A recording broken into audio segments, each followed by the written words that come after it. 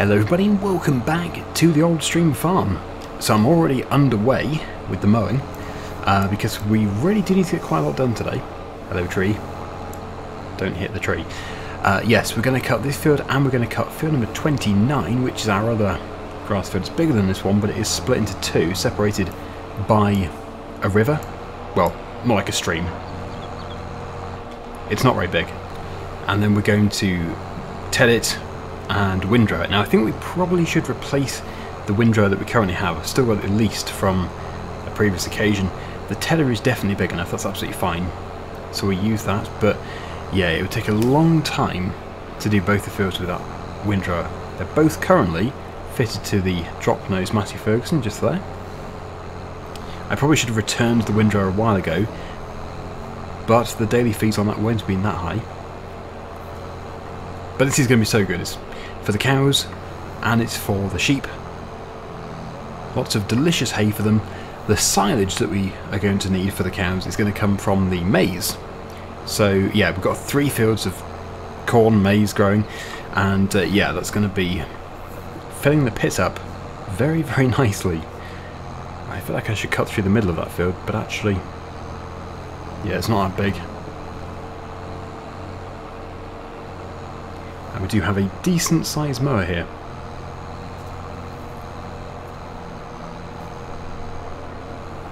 I will be doing videos on the new DLC. Just trying to fit them into a series. I know this one would have been perfect, but I've literally, at the time of recording this, literally just received the email where I received the DLC, and I'm aware of this video going out many days after recording, so unfortunately I can't really get it into this video, but hopefully into the next one. Right, so once this is done, we'll get over to 29, we'll get that cut as well. It really shouldn't take too long, but it is a little bit awkward. 29 does have some pretty tight corners in it, but there we go, that is this field finished. So we can now fold it up and we can take it over to 29. Such a fast job.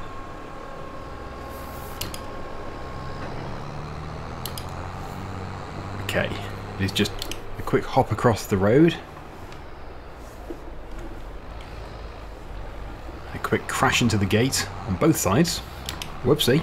Yeah, I think I'll start with this bigger side over here. We'll get this done. And then we shall come back for that smaller side.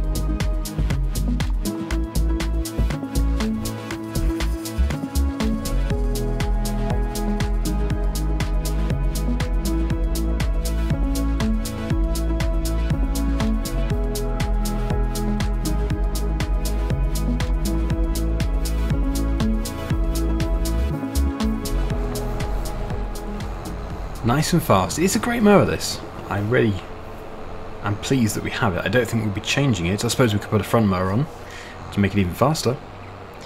But, yeah, as a starting mower, it's fantastic. Right, so now just for this awkward corner. I love that we can just swap sides so easily. And there we go. The field is cut. So let's fold it up. I'll take this back to the yard. And then we can bring the tedder across straight away because, yeah, it can be tedded. I know we are supposed to leave it to dry. We'll kind of make it around there, yep.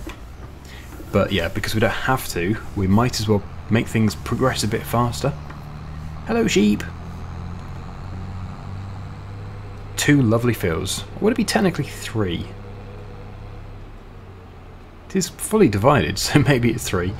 Anyway, yeah, we'll put this back in the shed, and then we can jump into that tractor. But yeah, actually, I think I might as well even do the returning of the windrower straight away, because I know I'm not going to use it. Chickens? Oh yeah, how are they doing with their eggs. We've almost got another full pallet. I know the price for eggs is still quite good, so the sooner we sell the next few pallets, the better. Right, so it came out of that shed there. No, which one? This one. One of these. But I think I'm going to put it into this shed over here for now. Next to the forage wagon. Because the bales can be tucked away in the corner, just there. Not that there's going to be that many. Yes, it's despite it being 2 fields, it's not going to generate that much hay. Okay, so I suppose I should pull forward, and then we can drop that off, put it on the back, and get cracking with the tedder.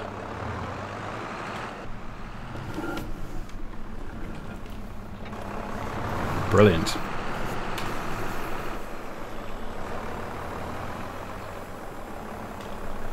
Yeah, really, really good working with. And it's always satisfying watching that grass being fluffed up, the way it throws it all. Good fun.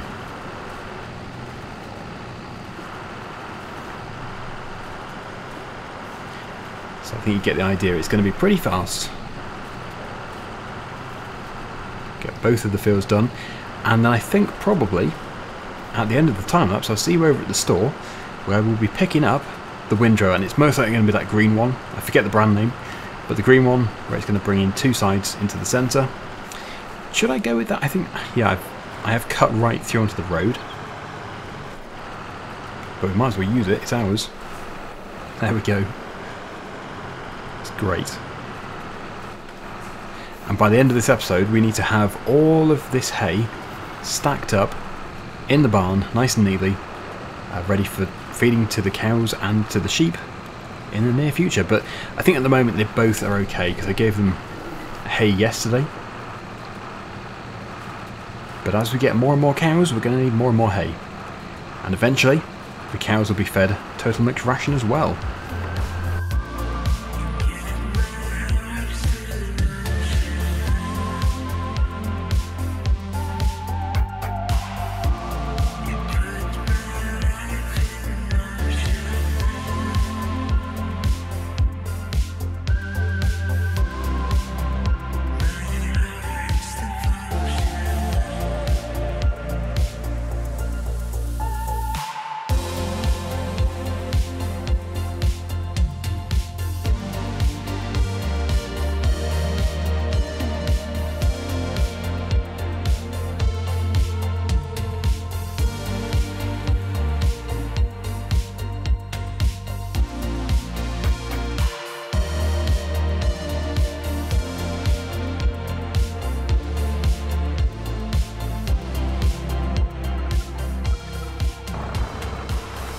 As promised, here we are. So it cost almost £1,000 to rent this, which might sound expensive, but that's only about half the price of buying 1 bale. We're going to be producing quite a few bales, and they're going to be bigger. Much bigger than the ones you can buy. So it's actually cheap. It's going to be great to be able to do this. Yes, I've got used to the traffic not even looking before they pull out. They don't have the intelligence. Okay, so yeah, this time I start with 29. Then we can finish with 1. And then we can finally bale them, bring the lorry across, and get the bales moved. I could actually use the auto-loading trailer on the lorry. We don't have to bring the telehandler as well. It might be nice to try it out for the first time. Really don't know how many bales there's going to be. It's very hard to judge, especially as the bales are so big.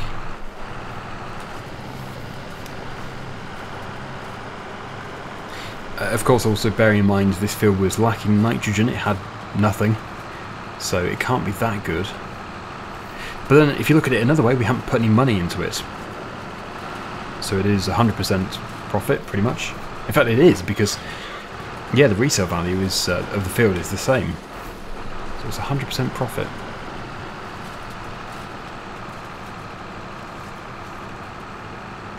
The drop nose can run this without any issues at all. I think, yeah, despite being nitrogen free, it had no fertiliser, that swath is still quite decent. It looks really tall. Looks very good.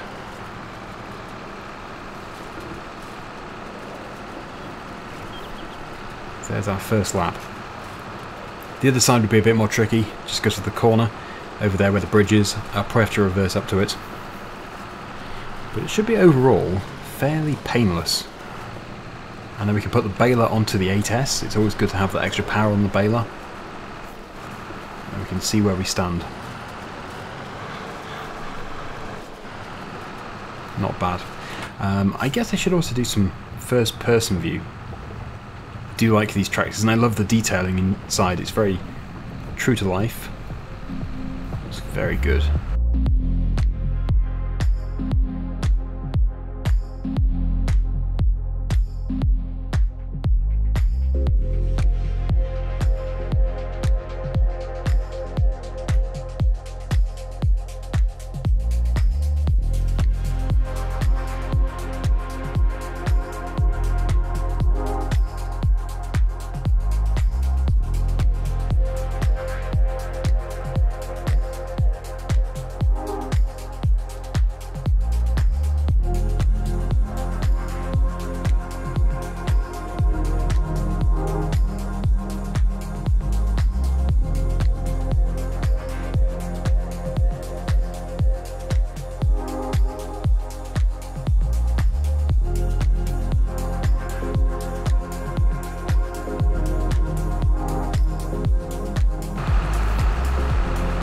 Okay, I take back what I said about the height of the swath in the other field looking really good.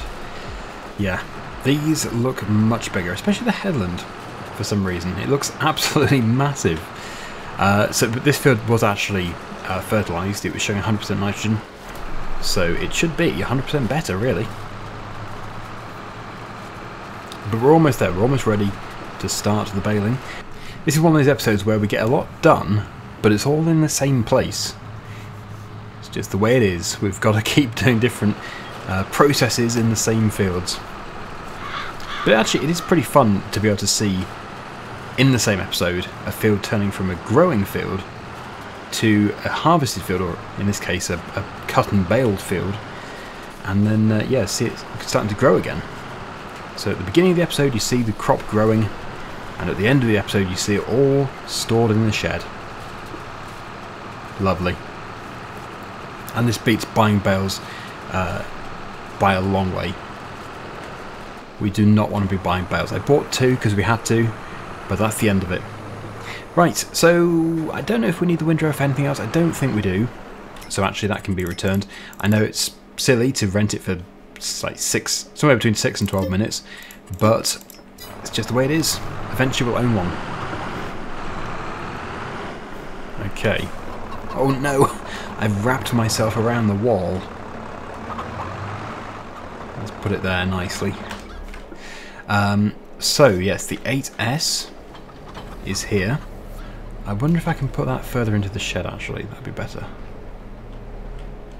We don't want the fertiliser getting wet. Do we have a cover? No, we don't. That would cost extra. So now we can grab the Heston baler, which I think is in the shed over there. Yep. And this is going to reveal how many bales we're going to make. I just don't know, because it's like 11,500 litres in each. And the fields aren't massive. So I think I'm going to guess at 7. I'm going to say 7. That's including what we have in the baler already. I would like to think that I'm wrong, and it's actually more than that. So what I'll actually say is 7. But probably more, not less. It'll probably end up being much less now, I've said that. But anyway, we can hope. So that is the first bale created, but there's no surprise. It was already over 2/3 done. There's just something fun about Hestons. These big bales, I just think they are just more fun. They're certainly easier. Oh, I wonder if that lorry trailer which can auto-load is actually compatible with Heston bales. Well, if it isn't, it does not matter one bit, because we have the telehandler. So the first one dropped out the back. I think we'll see 3 or 4 dropped on the ground in this field. Yeah, I'd say 4, which means my guess at 7 is a little bit low. Although, yeah, having said that, this field is much better than the other field.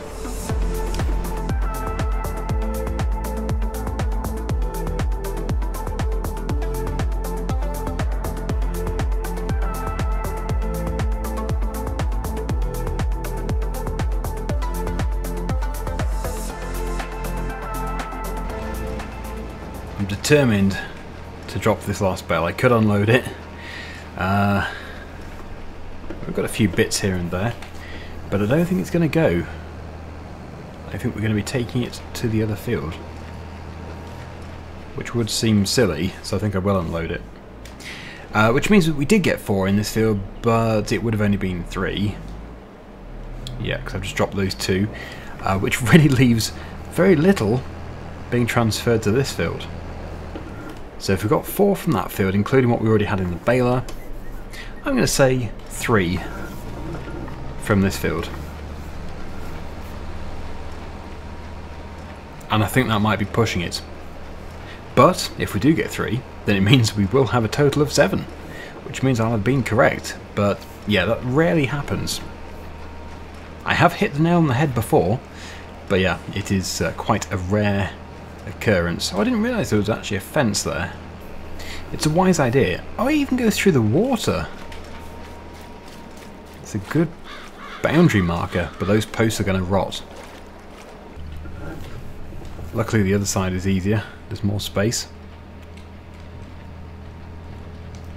But there's nothing else I can really do with this side, because like, if I turn it into an arable crop, it's then still too small for the combine. So well, I suppose trees. Trees would be a good thing to put in, but this series isn't going to be long enough to be waiting for trees to grow. Okay. It's going well. Let's hope for those 3 bales. I'm going to admit, my hope is fading pretty fast, but we can't give up until it's actually happened.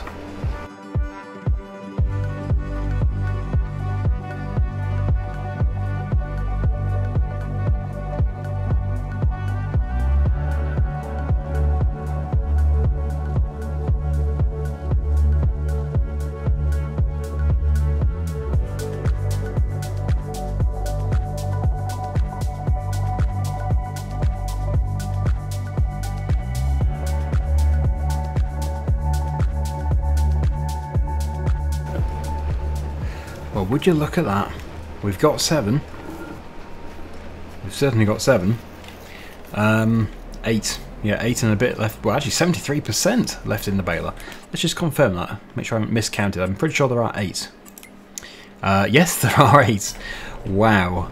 So I was wrong and right, because I did say 7, but if anything, there'll be more than 7. And there was more than 7. And also, if you do take into account what we already had in the baler when we started, yes, it was pretty much exactly 8.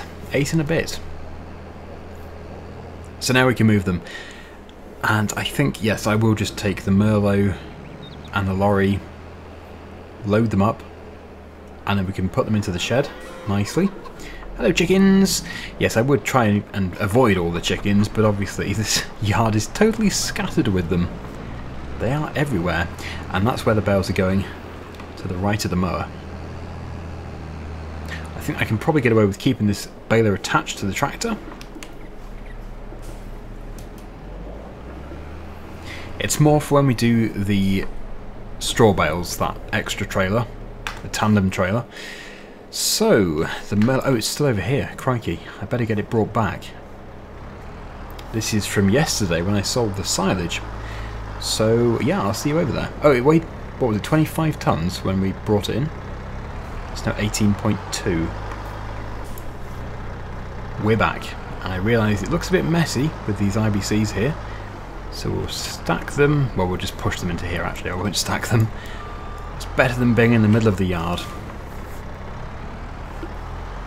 My pallet fork, I believe, is in those bushes just there, so I'll have to retrieve that.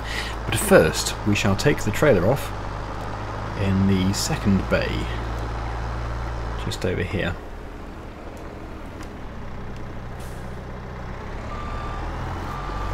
Actually, if the other trailer does fit to this Merlot, because this Merlot seems really multi-purpose, looks like we can attach most things to it, then we could just take the other trailer instead of the lorry as well. As I said, that's more for straw. Okay. That's good. Yeah, if it doesn't attach to it, that's fine. I kind of feel like it will do, actually. I really do. This is going to work. Yes. I just have that feeling. That's perfect. It makes it much easier just using one machine. Okay, and my pallet fork, as mentioned, is just there. So it's facing the wrong way. Oh dear. I've pulled it round. Perfect. Okay. So I'm going to actually finish with this field closest to us. I'm going to load 29 up first.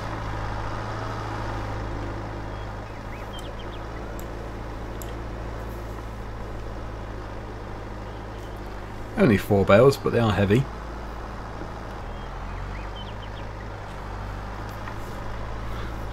Right, so take the trailer off somewhere around here. Should be adequate. Yep. And now just make sure I don't load right on the very back first. We need to have some weight on the front. And this Merlot does have that incredible weight system, so we can pick up 2, maybe even 3. It picked up 2, no problem at all previously, although I'm not going to go higher than 2, we just don't need to.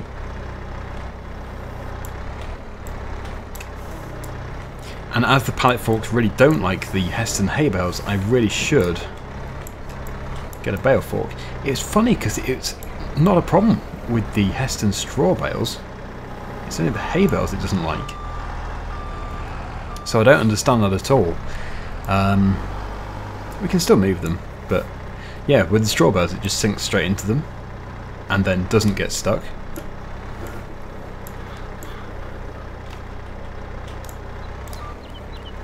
But sadly, the same can't be said for these.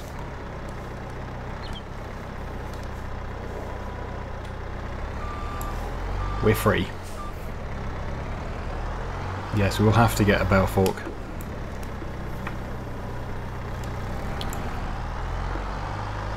Maybe if I lift them a bit higher, if I put the tine in a bit higher up.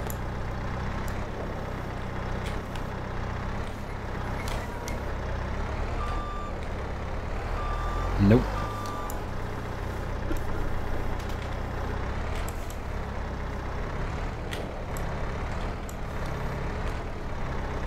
Okay, yeah, enough of this. I'll go and get a new one. Well, as it turns out, we already had one. So I've just picked it up in the yard. No point in buying another one. And now we can load the final 4. That's so much better. It's always funny because, yeah, I always say that I prefer the pallet fork for bales. It just seems to work better in this game.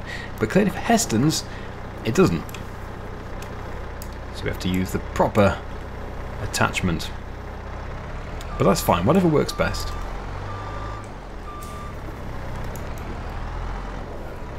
I've put those bales in the middle. I did originally have them on the front, but that was a bit too much. With the weight that we have on the back of the Merlot already, it was making the front wheels lift up a bit. It wasn't too bad, but obviously you don't want to be jumping up into the air. This is the reason why I said I prefer the pallet forks. But that's getting stuck too. They just like to get stuck.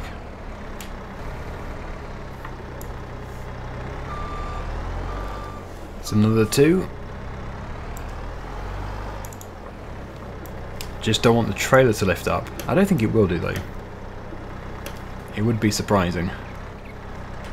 Oh please. It does not like me today.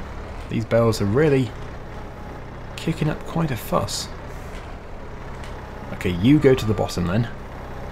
Not the floor. Good grief. At least it came off. And now I've got the final ones which can obviously stay on the bale spike. There's no point starting another bale fight. So we have 92,000 litres. Not bad. Not bad at all. So now we must store it in the shed for the future. And that is going to be enough for a very long time. So I will drop off the trailer here.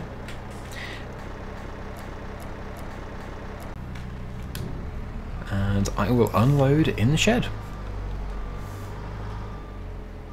I'm not too sure why it's so troublesome today, the unloading and loading, but it's just the way it is, I guess. Bales have always been a bit sticky in this game, but today they seem ultra sticky. Somebody must have spilt syrup on them.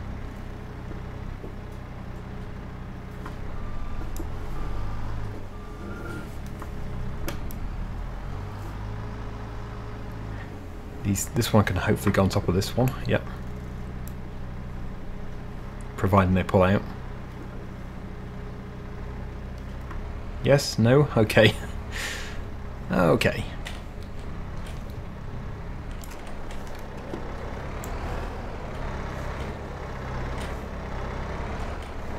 I'll just put it on the ground.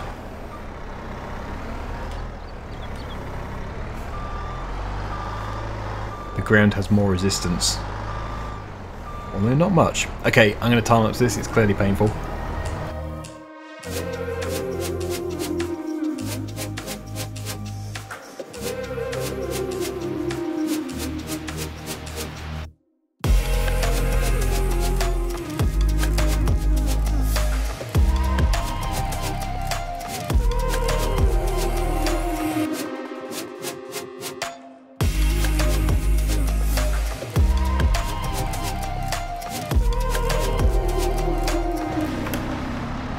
Well, it may not have been pretty, but they're in the shed. And that's all that matters. But yeah, I would say that is the most trouble I've ever had with bales in FS22. Why they're getting stuck like that, I really don't know, because I've moved Hessens many times before and they've been fine. Anyway, yeah, I'll put this over here, and I think we'll call it a day. So thank you so much for watching. Hopefully you've enjoyed it, and until next week, see you again very soon. Bye for now.